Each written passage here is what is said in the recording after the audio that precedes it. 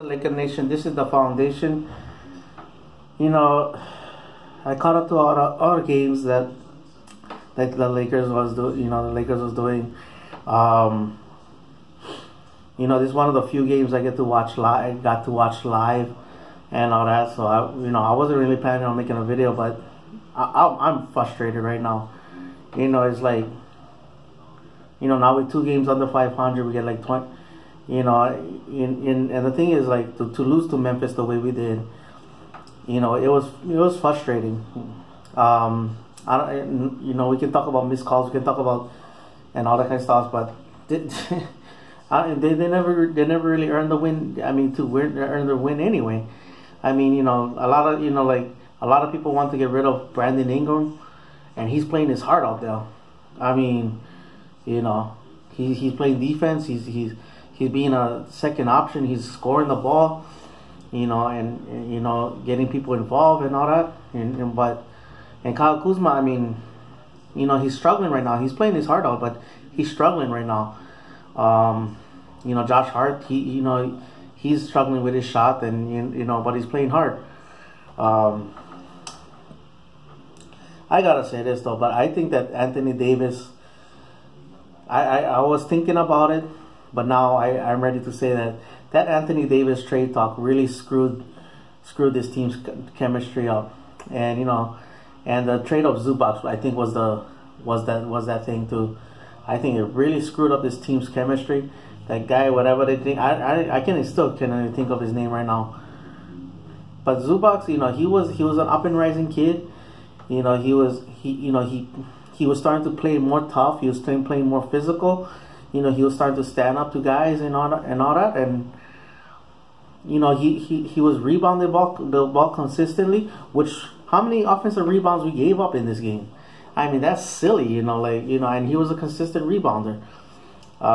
He changed direction, he changed shots, he changed shots and all that. I mean, he was doing okay on the defensive end, and offensively too, he was doing okay.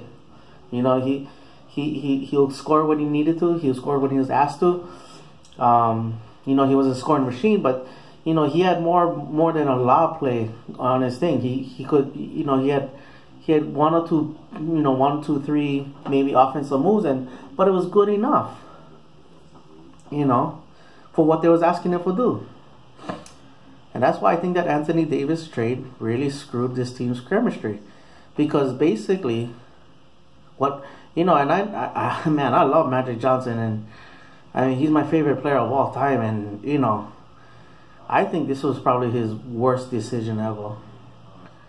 I mean, for not, I mean, I don't like to say ever, but because there can be other things.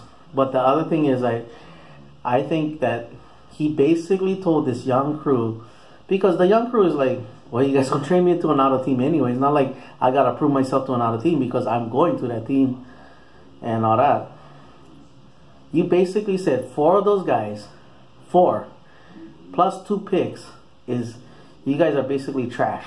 You guys are basically like, well, if we put all 4 of you together plus a couple extra picks, you may equal out to what that kid Anthony Davis is. And nothing against Anthony Davis. I would love him to be on the Lakers. But what that did was really say, you guys, I mean, and I understand it's a business and all that, but when you basically say 4 of you don't matter, when those guys was drafted and was asked to become a part of the stuff. Now, there was some bad decisions made. There was some bad,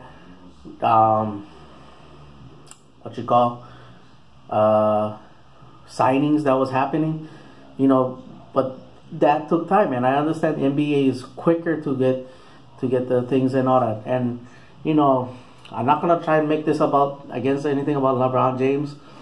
I don't know if LeBron had anything to do with the whole Anthony Davis thing. He better not have been about the Zubac thing, because that is not being a team leader and all that. So I don't like trash LeBron, but it's just I just more frustrated than anything else. Like in the beginning here, I didn't think that we would be like third, fourth, or whatever. I thought maybe sixth. At the worst seventh. In the Western Conference, but this looks silly. And again, I think that Zubac's trade really hurt him, and I think that whole mentality of the chemistry of the team, because one, you basically saying that Luke Walton doesn't matter. You guys just say, no, well, we'll give you the players. Don't worry. You just stand on the sideline and do what you need to do. You guys taking a lot of power. You guys are doing a lot of things that is off-handed, just downright silly. If you was going to give the confidence to Luke Walton, you guys should have stopped everything. They said, hey, because basically what was being said was this: hey, Luke, let's keep the bench warm until we find your replacement. That's what, and it trickled down to the players too. Well, Luke Walton is like that. Now they like trade 4 of us.